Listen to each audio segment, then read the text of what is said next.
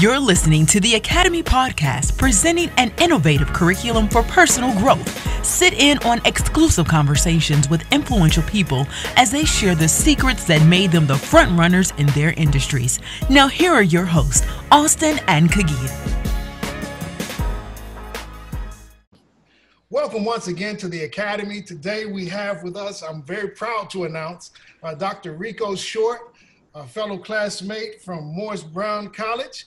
Yes, sir. Who has gone on to do wonderful things there in the Atlanta area. We're glad to be able to speak with him on today. Again, your hosts are Pastor Kagia Scott and Pastor Austin Humphreys, and we are just delighted to sit back and listen to some inspirational words from the author of 2 books and the owner of the private dental practice there in Atlanta. And so we can start just by asking, Doc, how did you decide even to go into dentistry in the first place? Like, what was that for you? What was that? That's a great question. I kind of backed into it because as a kid, I used to love candy, man. And, you know, Halloween was more important than Christmas. So eat a lot of candy. Unfortunately, my mom didn't have the finances to take me to the dentist every 6 months. So I used to have these crazy, toothaches, man. And I remember as a kid, I was like 6 years old, I had to get all 4 of my front teeth pulled because they were rotten. Mm-hmm. And so I just remembered that. And so as I was going through high school, I always liked math and science, and I wanted to be some kind of doctor.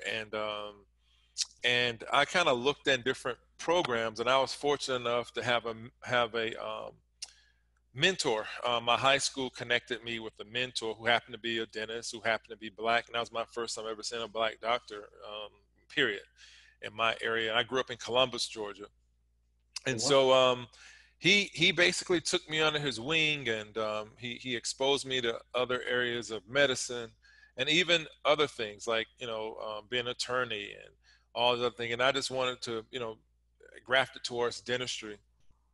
And I wanted to help people because I knew what it was like to have a toothache, and I knew how important, a dentist was. And I seen my mom have toothaches. I seen her cry herself to sleep with toothaches. And I'm like, man, if I can do something to really help somebody alleviate that, and you guys out there, if you never had a toothache, man, it is like the worst, no, it's terrible. Ever. It's terrible. It's something that you can't sleep, you can't eat, you can't even think because it's so close to your brain, man. It just messes you up.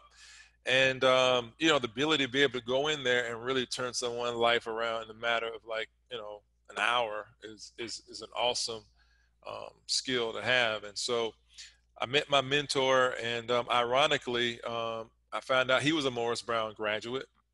And then I was like, all right, let me follow in his footsteps. So that's how I got to Morris Brown. He went to dental school at Georgia. I went to dental school there, and I actually worked with him for a few years. And he kind of kicked me out of the nest. He's like, man, you got more potential. You can become a specialist. And I went on to become an endodontist, which is a root canal specialist. And I've been in my own practice now for 16 years. Wow. So, you just said 16 years, you being an African-American male, having your own practice for 16 years. First of all, that's a major feat as it is, especially in a society like this where we don't see a lot of men of color or people in color in general in that particular field. Talk to us about starting your own business, having that practice. What have some of the challenges been? And what have you overcome in these last 16 years? Yeah, that's a great question. First of all, to be honest, when I finished my residency, I just didn't have any business skills, and I was scared to start my own practice. So I worked for like 3 different other offices and trying to figure it out.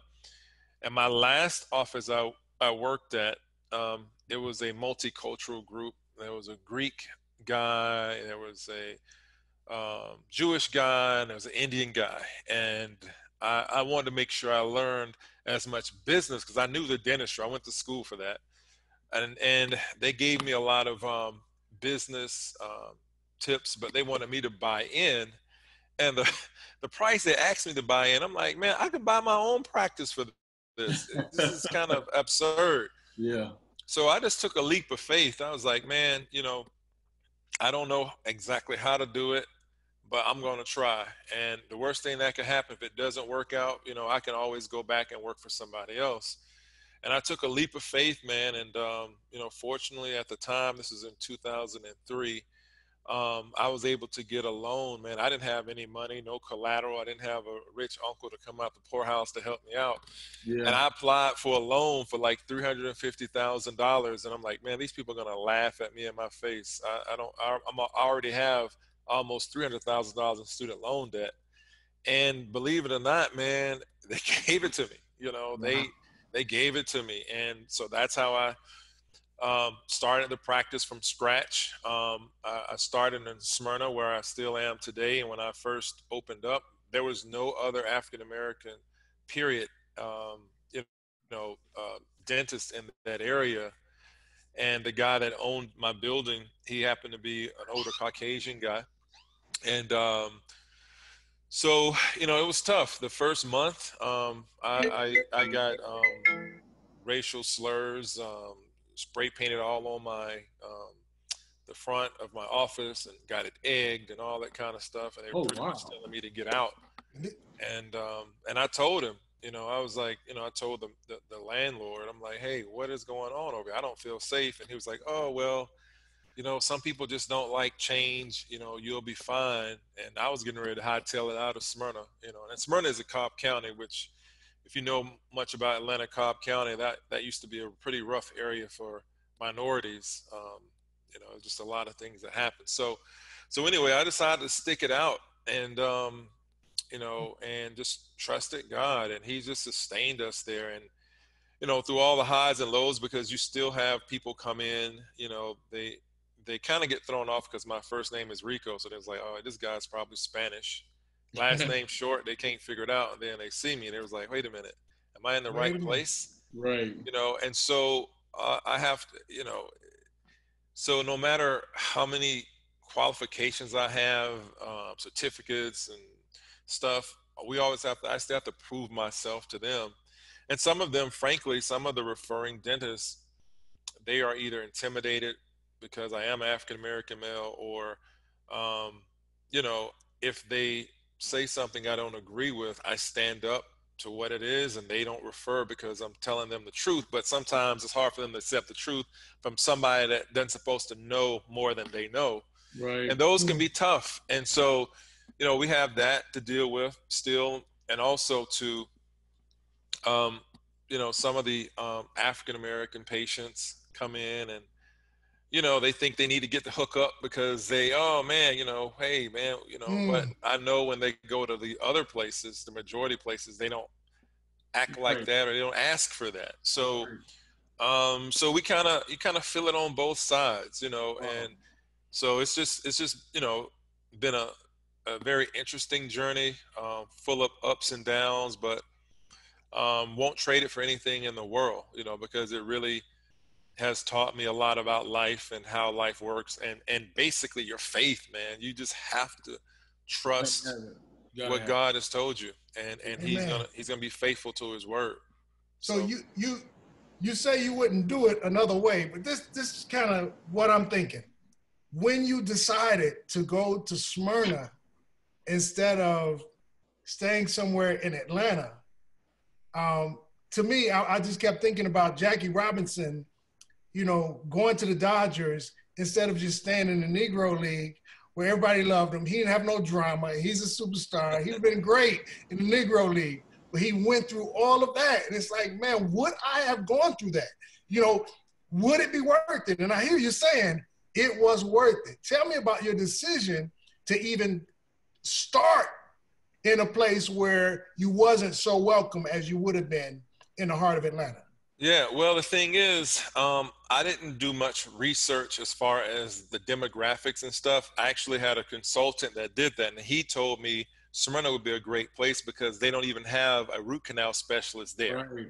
Right. So based on that, he said there's a need because people have to travel way outside of Smyrna to even see a specialist. Well, in Atlanta, there's a lot more competition there. So he was just like, you know what, Atlanta, you know, even though you probably, well, he didn't even go into detail. I mean, you know, not in retrospect, I think the guy really wanted to sell anyway. You know, I mean, I get it, you know, but at the same time, it's like, hey, if you put your roots here and you do well here, I mean, you have a whole bunch of dentists. You have like maybe 20 or 30 dentists within a mile radius. But what he didn't tell me is nobody was African American. Most of them were old school white guys.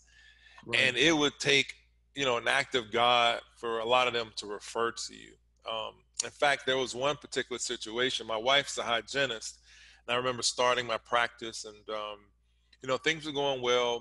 We had about a year or two under my belt, um, and I wanted to get my dream car. And I remember, and my wife worked for um, this Caucasian male dentist, and so something happened to her car, so she had to drive my car. Well, I had bought in 2005. I had bought a 6 Series BMW convertible, black, Mm-hmm. all the nine, and I'm like, you know, this car payment is almost more than my mortgage. You know, it was just something I gotta just do for myself. Yeah. So my wife drove it up there, and he ran outside. It's like, whose car is this?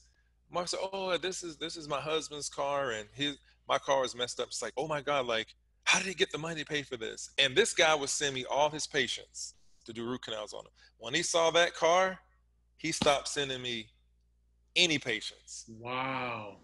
And he's right up the road. And I'm like, so because you saw my wife driving this car, you're gonna just stop sending me patients? And my wife told me, she said that, you know, he had a mentality of blacks supposed to only be at certain level, and they don't go no further. And if they're going further than that, and he's assisting that, that's a problem. Wow. So Wow. we didn't get any more patients from him. And it had nothing to do with my skill, because we had seen plenty of patients from him. My Right. wife worked for him for a year. And all of a sudden, when he saw that car, he just cut us off. And I'm So, just like, man, how, you know, it's crazy.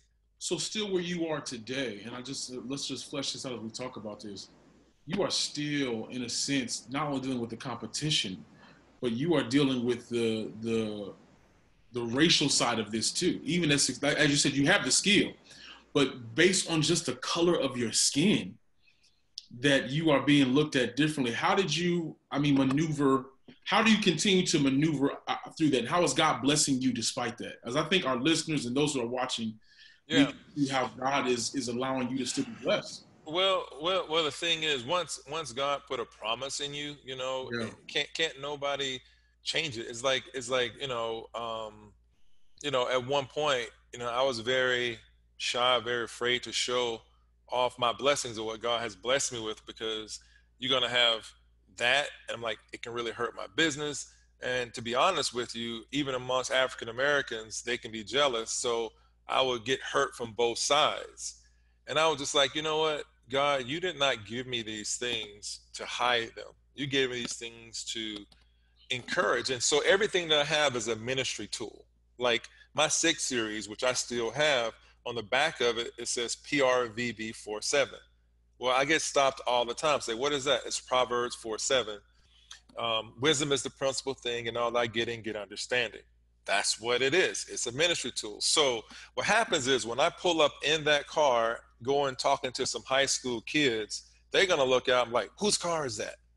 And that's going to prompt them to have the conversation of, oh, I can be a doctor. I don't have to be a drug dealer, be able to play basketball. I can have some nice things, because that's kind of what grabbed me as a 13, 14-year-old when my mentor, who was a dentist, came to pick me up. Well, he didn't pick me up in a beat up Chevy. He picked me up in the brand new SC400 Lexus. I'm like, dude, how did you get this? Right. And he's like, oh, you can get it. You just have to work hard, stay in school, you can become a doctor, you can get everything you want. And for me, that worked. I was able to put my hand on it. Then he took me to where he lived, was a country club. Now, mind you, this guy had been in practice for 25 years. It didn't happen overnight. But the fact that it could happen, that engaged me. And so I was like, all right, I know our culture, and I know that they have to have something to see, touch, or feel. So I was able to ask God to let me leverage everything I have to actually show you glory. So So not only that, I have the car. I'm also known as a root canal specialist to the stars. I work on a lot of celebrities here. A lot of them take pictures with me, and I'm friends with them. And you know, and God has blessed me with nice things. I mean, you know, I said I wasn't gonna. I'm done with cars, and God blessed me to get another car. I mean, I drive a Maserati as well, and on the back of my license plates it says Grace Life, and it talks of, and me when I do my podcast and I talk, well, not podcast, when I do my social media posts, I always talk about the grace of God and how the blessing should not be hidden if you are doing it with the right motive, because, and that's what I always try to do. I always try to put God into the forefront of everything that he gives me. And it's not about me and what I've done. It's about, hey, this is what he's able to do through me. So that brings me to another question, because just the whole looking from outside your situation, just watching you on social media and seeing you, you've always had a spirituality about you. You've always been witnessing about God, more so than whatever else you're doing. And so I'm wondering how the Christianity interfaces with your practice. Is there a line between your religion and your profession, or what? Well, I mean, it's kind of like, for me, I try to pattern myself like how Jesus did. They say Jesus was a friend of sinners. They called him that. So he was able to morph into whatever his environment was and able to encourage people with not about religion, it's about relationship, and give them real life principles and practice. So in my practice, I don't have, and at one point, it's funny you asked that, Kagia, because I was like, man, I'm just gonna be playing Christian music, I'm gonna be playing crosses, all that. And I'm like, man, Jesus wouldn't do that. Right. He would make people come in and they don't even know what they got half of the time until they left. Or it might be a year later, like, dang, he said that. And so for me, my message is more subliminal. Now, if someone said, hey, Dr. Short, can you pray over me before we do the root canal because I'm scared as I don't know what? Yeah, I'll do that. But you won't see anything, boasting about Christ, because I believe if you have to do that, and then, I just believe that, it may turn some people off. In fact, I know it does, because every now and again, I'll get a disgruntled patient and they'll go, I was looking at my reviews, which I never should do that, but every now and again, I was like, I'm gonna see what these people are saying. So I had this guy, this Muslim guy came in, we took care of him, and he's like, Dr. Short, he did a great job, but he's a racist. I'm like, what? And he probably saw my book, probably talking about Jesus, probably seeing, because my books are actually on the coffee table along with other magazines and books, but my book is there. So he probably picked it up. He might not agree with something I said, and and say, oh yeah, he's a racist or whatever. So for me, I'm more or less try to give them the message of Christ just in a very subliminal way, unless we have time to engage in the conversation. So, and that's just the way I've done it. So that of course leads me to another question before my next question.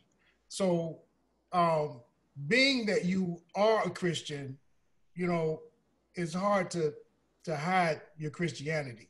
It's all draped over you. So being that you are a Christian, though, in business, how has it affected the way you go about business? What are some things maybe that if you weren't a Christian, you would have done like everybody else, but since you are a Christian, you had to go another route, and God saw you through that? Like, oh yeah, well, we experienced those. I experienced that the other day. We had a lady that came in.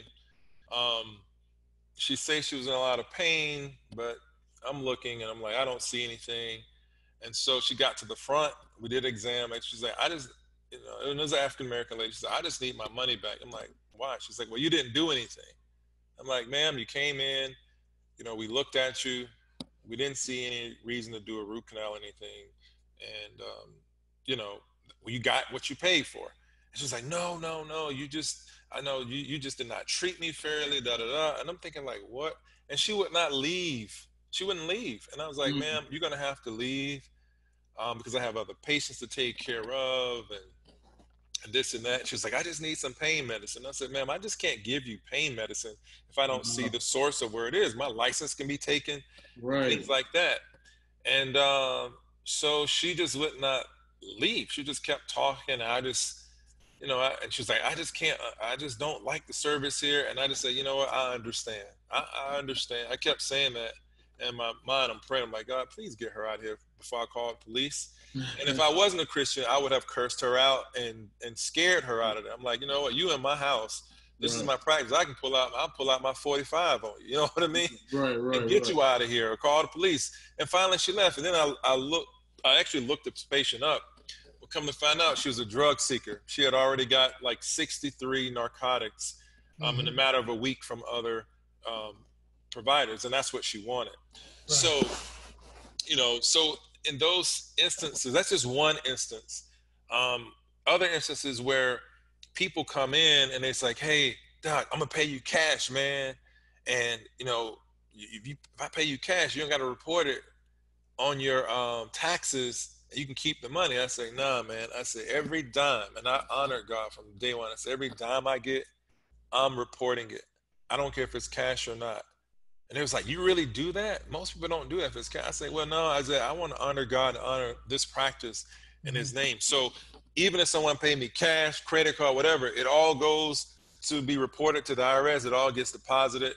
And if I wasn't a believer, I mean, there's people that come in and they need 3 root canals. They may have to drop $3,000 cash. And it's like, hey, this is $3,000. So instead of you charging me $3,000, can you charge me $2,500? And you just put it all in your pocket. I was like, no, I can't do that.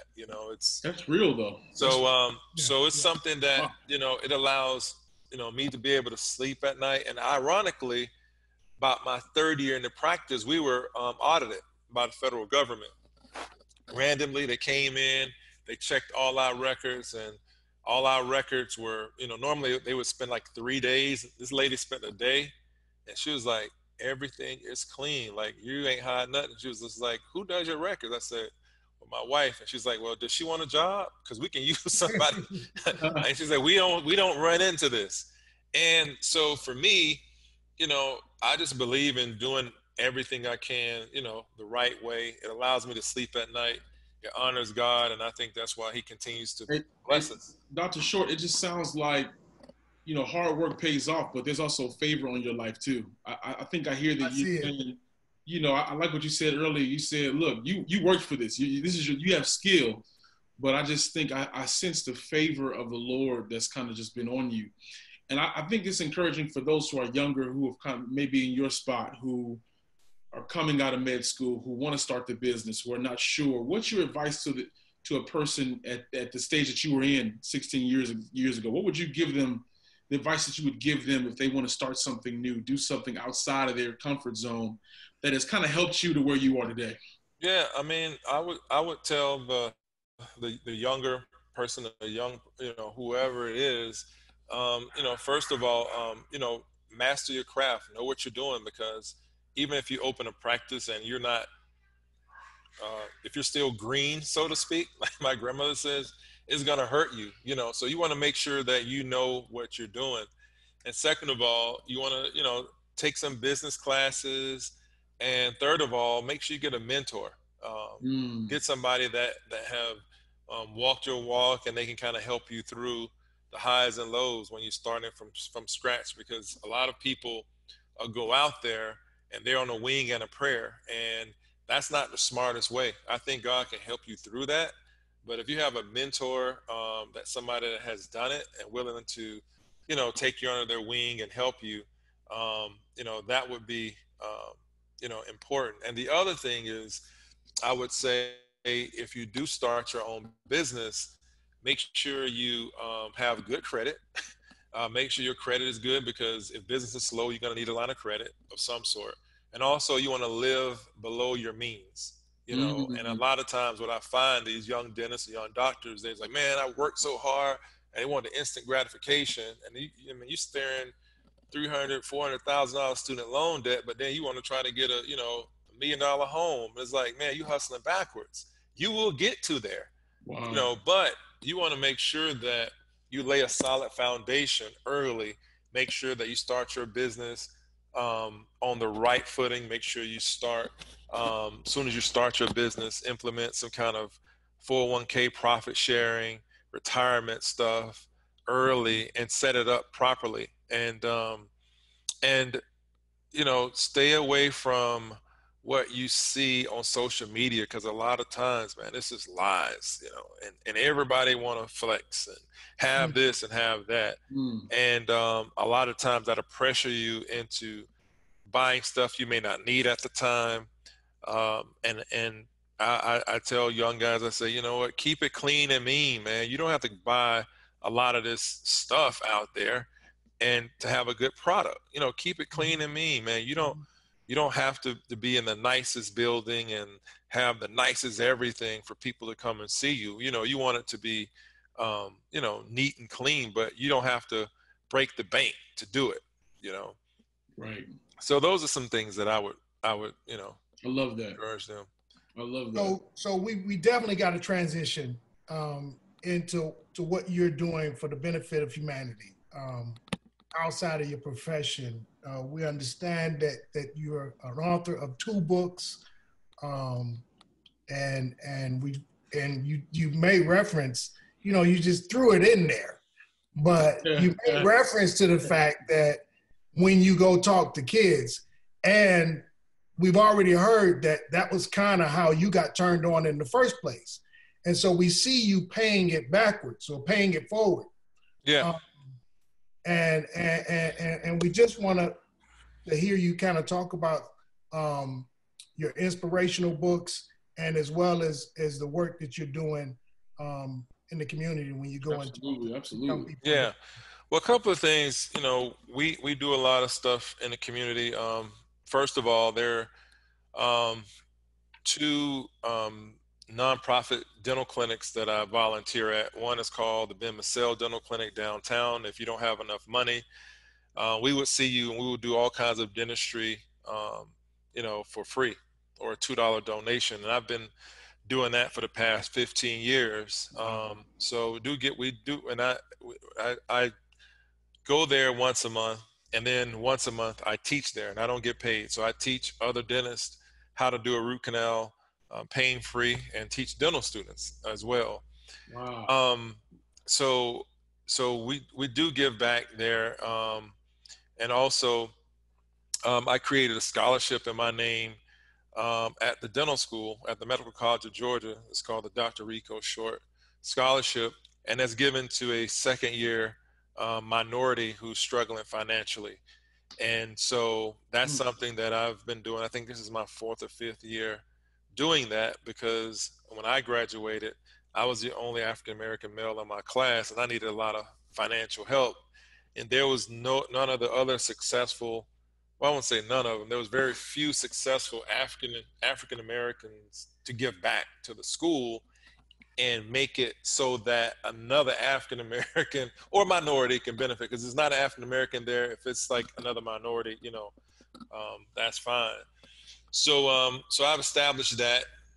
And also too, I go out to different schools, high schools, middle schools, elementary schools, all of Atlanta, and talk to kids about how to be successful, talk to kids about what it's like being a doctor, talk to kids about my background, how I grew up from a single parent household, never knew my father, growing up in a tough environment, and deciding I want to make something out of myself.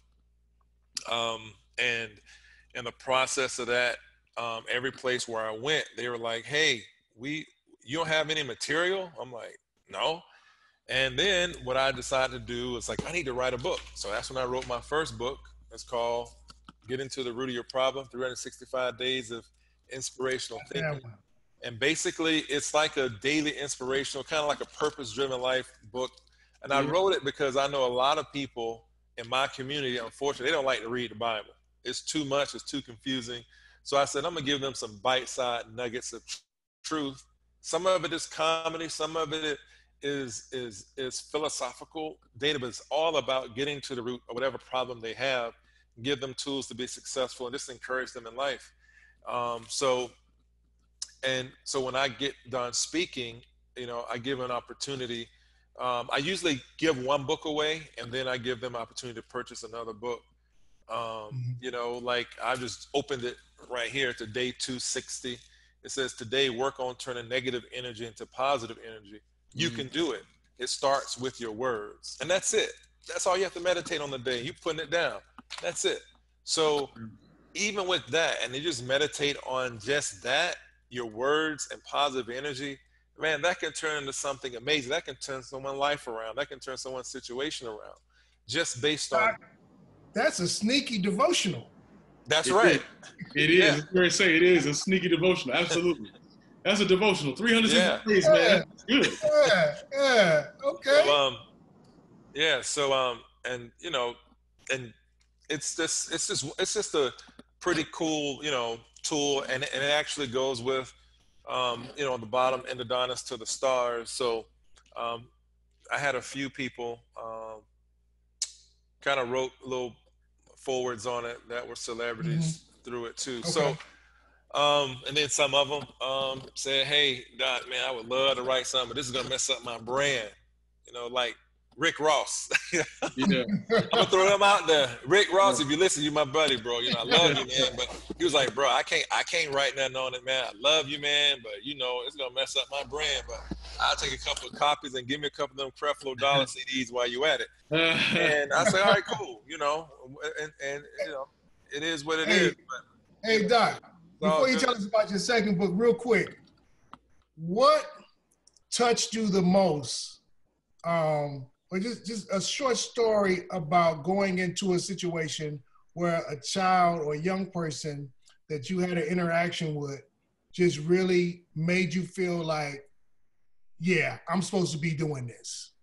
I should be out here talking to these kids. Yeah, one of the situations I remember having was, I'm pulling up into a middle school, and I'm taking my time out of my day. Normally I would see patients. So the first thing, you go in there, and half of the kids, they're not even paying attention to you. Yeah. And I'm just like, man, here it is. For me to take a half a day off, that cost me probably about $6,000, because that's how much I can make seeing patients in a half day because of the type of work and the special work that I do. And I'm like, here it is. Half of y'all ain't even paying no attention to me. In my mind, that's what I'm saying. Right. And then, you'll see that one, and that's paying attention. And that one reminded, he reminded me of me. And I looked at him, I'm like, oh man, this is that one guy that was paying attention. And I think about it, it's worth it for that one guy, even if no one else is, or one female, and I tell my background, and some of them shaking their heads like, oh yeah, that sounds like me. Nobody in my family went to college, and, my dad left, or I didn't never know my dad, and we had to eat pork and beans and weenies for breakfast, lunch, and dinner, and we had to boil hot dogs, these red link hot dogs where the water's still red. You know what I mean? That was your dinner, and put some mayonnaise and, mustard on some white bread, and that was your dinner. Ain't no veggies, you know what I mean? That's just what it was. And there was some, so when I'm able to resonate with a kid like that, I'm like, man, I got to continue to do this. And it makes a difference. And some of these kids, man, I've been doing it so long. Some of them will find me on social media and say, you probably don't remember me. You came and spoke to me 10 years ago. And now I'm a first-year medical student, or I'm a second-year dental student. Right. Or I started my business. And I'm like, I don't even know who these people are. And they were like, yeah, you won't remember me. And case in point,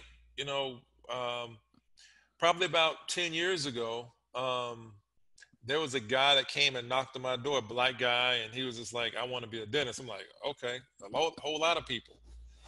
And I didn't know who this guy was. And And he was just like, do you mind me hanging out? And, you know, my practice was kind of slower at the time. I'm like, all right, you can hang out. So we hung out. Man, this guy would come every day like it was a job. I'm like, man, you don't got to come every day. He's like, no, no, no. I just graduated from FAMU and I really want to be a dentist. So he hung around every day, man. And one of my assistants ended up getting pregnant. I had always said I would never hire a male assistant because that would be kind of weird. And she got pregnant and I was looking for another assistant. He was like, hey, I'll do it. I think I can handle it. And I hired him, man. He was awesome. Wow. And so he worked with me for about 6 months. He's like, man, I want to try to get into dental school. I'm like, all right, can you write my recommendation? I wrote his recommendation. Turned out he didn't get in because his GPA wasn't high enough. And so I was just like, all right. He was like, man, Dr. Short, can you do me one more favor? I'm like, all right, man, you already pushed me. You got a job here. I did everything. He's like, there's one dental school I really love. Is there any way you can call and talk to the program director, person, Office of Admissions, right, and tell them my story? And I'm like, all right. I called, told them the story, and they asked me to say, would you give your right hand for this guy? And I'm like, believe it or not, I would. This guy was coming faithfully to my office every day. I didn't pay him a dime. I didn't even buy him lunch. And I think that he has a work ethic that he will make it, And they said, okay. And the next week they sent him a letter of acceptance. Wow. We got in, man, and I checked on him after about a semester. They said, man, this guy was kicking tail. He didn't have no financial problem. And he was helping other dental students with their homework. Wow. And they was like, we would not have ever taken him. Now, mind you, this was in Kentucky. I don't know anybody that even went there, Wow. And then he ended up graduating, doing really well. And now he's in his third year in private practice with his own office in Atlanta. And so for me to have been a key to someone's success like that is amazing. And he was just like, man, thank you for doing this for me. I said, the only thing I want you to do is do it for somebody else. Yep. So seeing stuff like that come around full circle, man, you can't even pay for that. Being an African-American male, his dad had left him. He was raised by his grandmother at the time, and he had a rough time, man, but he turned it around. And, so he's another young trailblazer, man, that's going to do it for somebody else. So in fact, they just, and not only that, let me say this. So this past 2 months ago, they actually featured him in Atlanta magazine as one of the top dentists in Atlanta. Wow. His picture is on there, and I'm looking at him like, golly, like, man. So Can what I I'm just saying is that his victory was my victory. Like seeing him, I'm like, man, like, it made me feel great that his victory was my victory, and that because everybody that counted him out, every dental school counted him out, and Kentucky took a chance on him, and they said he was one of the best dental students they had because he was an all-around person. He wasn't just academically. He cared about other people. He wanted to make sure other people succeeded. He shared, and he did those intangibles that a lot of people just wouldn't do. Right. Mm-hmm. Yeah, I think people just don't value the relationship with a mentor. I think that's life-changing. I think, man, if your office was busy and you couldn't do it, you don't know where he would have been. But the fact that you opened up your doors to this guy you didn't know to be a mentor, I think so. And all of us have been touched by mentors. But I think I love the fact that he wasn't asking for no money. He just wanted time. Yeah. And I think that people who are listening got to understand, man, when we come up to people who we idolize just to hear what they have to say, I mean, that their time is what's life-changing. So I think that's really powerful. And I think, Pastor Scott, I think, man, we have got to, especially in the African-American community, we got to be okay with the hookup for us is not just about money. The hookup is like, yo, can I get your time? Like, can I sit down with you and just hear what you got to say? Because I think that is what kind of changes where we were. Dr. Short, I love that though, man. That's awesome. That's awesome. And with your books and I know we talked about your first book. Let's talk more about going into your second book. After the success of your first book, what made you want to get into the next book? Well, I've always wanted to write a second one, and because as you know, and as you grow, you learn differently. It's like, man, I need to go back and rewrite that whole thing, you know. But what happens is, though, God is a God of order and timing, and He always going to give us fresh revelation as we sit at His feet and listen to what He says, listen to what other people are saying, and our beliefs and stuff has to be challenged in order for us to grow. So my beliefs and stuff were challenged, and I'm like, man, I'm ready to write another one. I just didn't have the time. So what leads me into the second one, here it is, in the eye of a storm, 45 days of turbulence and peace. What happened was everything was going well, practice was going well, family was going well, but I was just like, man, you start kind of getting, well, for me, money doesn't drive me. It's just experiences, and I want to do something different. I was like, man, I'm just tired of going in and doing the same thing. And even though it wasn't the same thing, it kind of felt like it. Mm-hmm. And me and my family, past fall, we were on vacation and at a water park. Everything was going well. I ended up going down a water slide, hydroplane. I was holding my nose. I crashed into the other part of the slide, and my right thumb went through my left eyeball and almost knocked it out. So I went blind for a while, and I couldn't practice, and I couldn't see. And every time I would try to look out that eye, the room would be like turning and twisted and blurry, and it would give me headaches and vertigo and all those kind of things. So I'm like, what am I gonna do? So unfortunately, with this kind of trauma, there were no doctors that would take on the case, because it's like, we don't know. I mean, your eye is messed up so bad, we don't even know if we can even fix it. So I'm like, all right, I don't have an associate. What am I gonna do with the practice? My bills are still coming in. What am I gonna do? In the meantime, fortunately, we saved for the rainy day. We had, we prepared, and we had savings. I had some disability insurance. We had those things in place, so if something were to happen, we can balance the ship for a while until things get better. So I ended up having, this happened on September the 28th. So in the process of this, I'm praying, I'm like, God, like, how could you let this happen to me? I serve you, I do those things. I'm one of the guys, one of the forerunners out there. I'm carrying your word in an atmosphere where people don't even care nothing about you. Yeah. Like, why would you let something like this happen to me, and I'm about to lose everything? And he was just like, I just want you to put your thoughts on paper. And I would just get up in the middle of the night and just do a devotion. He'll just give me some things, and I'm just typing it out fast as I can.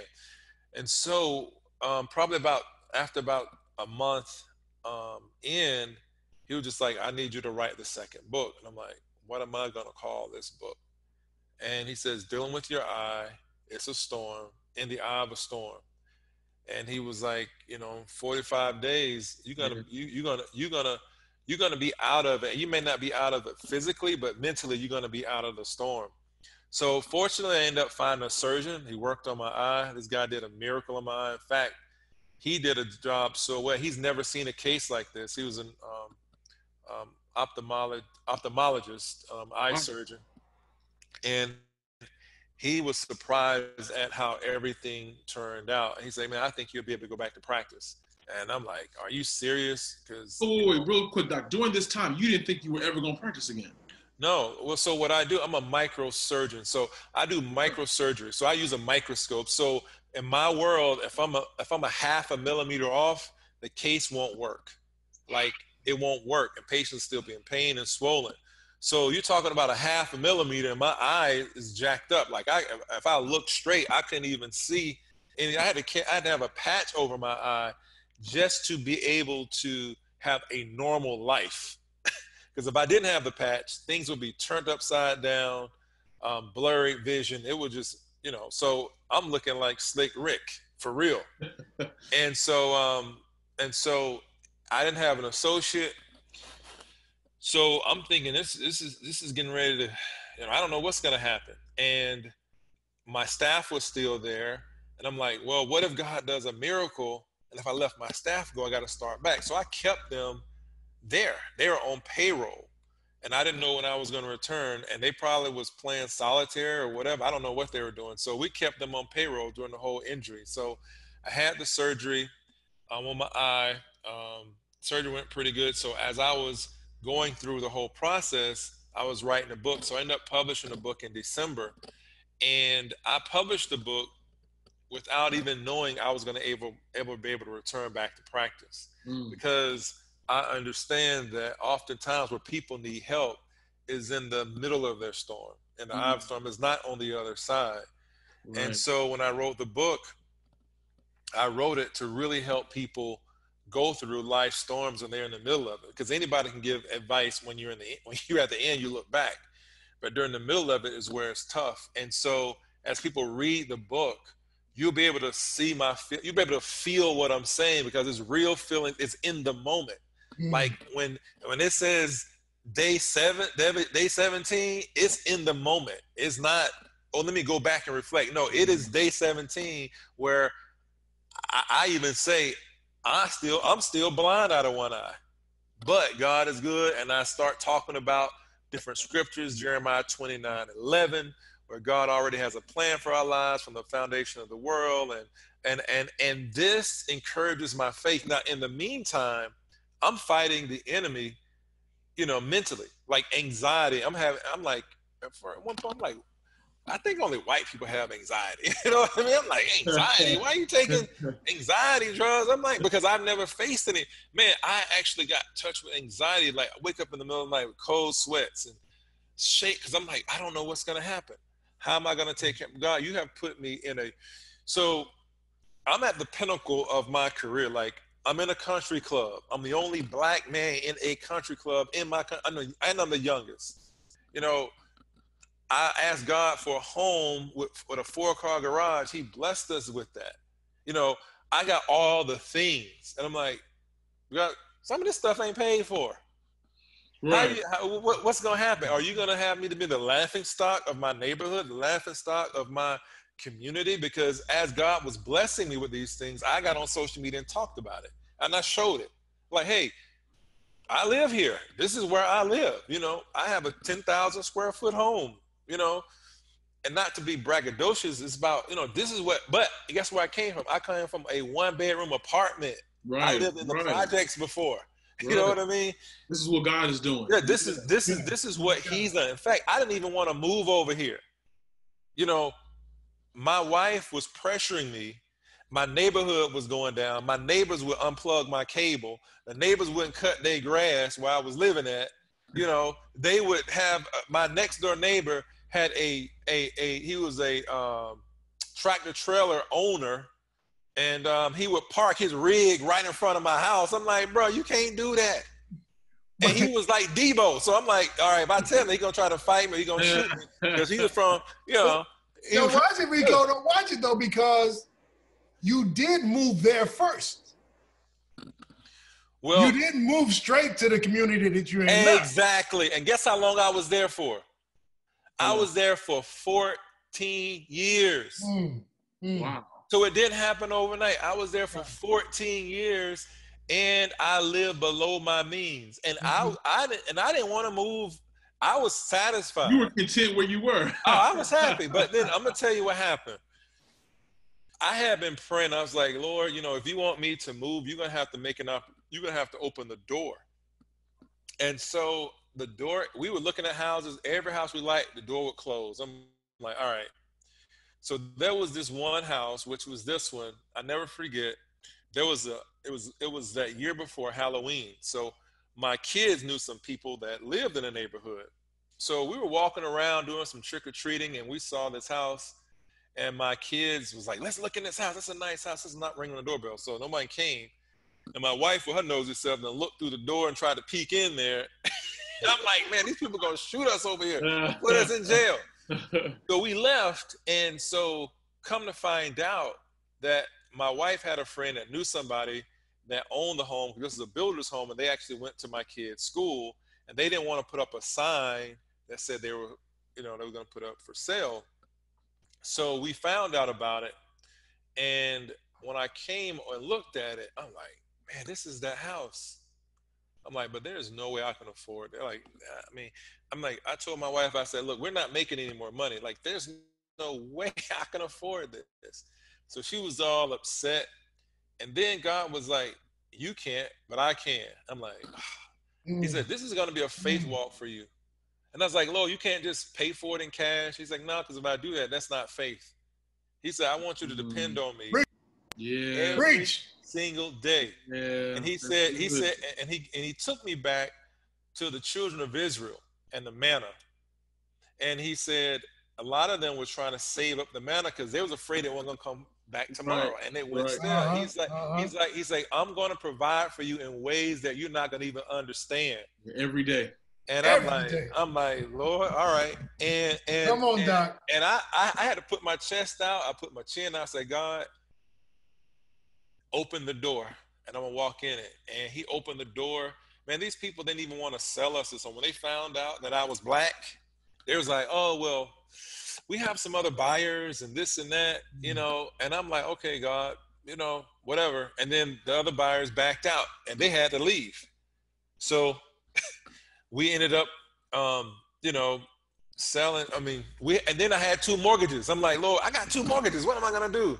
Man, we put our other home up for sale, and in a matter of 3 weeks, the home sold for the exact amount we had said, and they wanted 90% of our furniture that wouldn't have worked in our house. Wow. So we just had to pretty much pack our clothes. Just in case somebody don't get it, it's not curious. It always happens, but when God has you do something impossible, you see him moving, you see evidence. Right. I mean, even though we have to have faith, Right. he still shows up in ways to give us glimpses to make us know that we're going in the right way. Yeah. I mean, even though you stepped out on faith, but then God did this, but then God did that. Right. And so you know you're on the right track. I'm just so glad that God will just give us a glimpse. Look, I know you want me to step out on faith, but God is just like, let me give you this little bit of thing so make you know that it is me. It is me. Listen, I know we could talk to you forever, Doc, but do you have any parting words? Well, I gotta ask the Doc one question, man. Before you go. We've been talking about work and him working hard and doing this stuff. Doc, what do you enjoy to do on your downtime? We talk about mental health a lot. We talk about, you know, folk who work themselves into the ground. What do you do to stay fresh with your family? What are your hobbies? What do you just what's your day look like when you just get to relax? What's that like for you, man? Yeah, well, I mean, one of the things is that, you know, I try to develop a routine. I like to get up early. I like to spend time in God's word and meditate.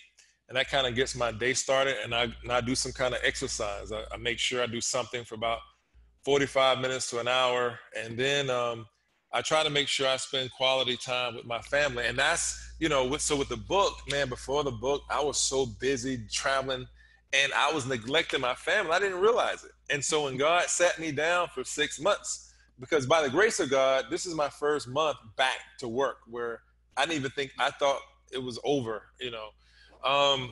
You know, being able to have quality time, man, without the noise really helped. And with people going through the coronavirus and stuff, and they've only had to sit down for 3 weeks, I'm like, dude, I've done it for 6 months. and I was able to reinvest into my marriage, reinvest into my children, and reinvest to what's more important. And I realized that, God, if you take all this stuff away, man, if you can still give me my sanity, my health, and my family, you've done more than enough. And so now I'm not a slave to this stuff. You know, it's nice, it's good, but if he says, okay, all right, man, I'm gonna take you in a different direction, you need to pack it up, box it up, and let's do something different, I'm cool with it because I know that he's gonna take care of me. So I love reading stuff. I love having, you know, spending time with people on social media, trying to mentor young adults. Love that. And those kind of things. So, you know, I enjoy driving my cars and, you know, just normal everyday stuff, man. You know, spending time with my girls and just trying to be a resource to a lot of people who are trying to figure this thing out, you know, and just, you know, being a light in darkness, you know. So yeah. How do we connect with you? How do we find you? Social media? if someone's listening or they want to follow you, where do we go to keep in touch with you? So I would say Facebook, but unfortunately I'm maxed out on Facebook, which I guess is a good problem to have. I guess depends on your platform, but you still can follow me, but I just can't accept you as a friend. You can follow me on LinkedIn. I post a lot of stuff on LinkedIn as well, and also Instagram. And you can find me at all those at Dr. Rico Short. That's DrRicoShort. That's my my handle there. And so, or you can email me as well. My email is dr.short@yahoo.com. If I don't get back with you immediately, is because I got a lot of other stuff going on, but I promise you I will get back with you. So that's how you connect. And if you're interested in my books, In the Eye of a Storm, and also Get Into the Root of the Problem, both are available on Amazon's platform. And also my first book, Get Into the Root of the Problem, is available at Barnes & Nobles. Also is available on iTunes as well. So yeah, that's how you can connect with me. Man, we appreciate this, Doc, man. Thanks so much, man. Amen, my pleasure. Amen. Yes, sir, man. May the Lord bless you and keep you. I know he's been doing it. I just want to put him on you a little more. Yeah, well, I appreciate it, man. The evidence is clear. Yeah, I appreciate it.